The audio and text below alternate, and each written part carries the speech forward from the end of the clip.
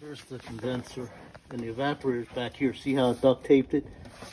And see, the freaking thing, it sucks, is when it froze up so bad, it actually buckled this, the ice. See how it's kind of pushed out?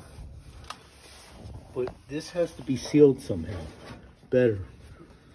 Now where you believe the air is coming in from? I don't know. I duct taped here, and the way it works is this whole thing will come off.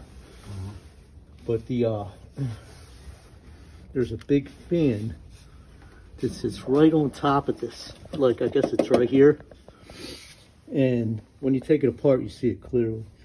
And it blows up all the frozen air in here. But when that evaporator freezes up, it's just a block of ice, so it can't throw it in. Okay. You just open it up like this.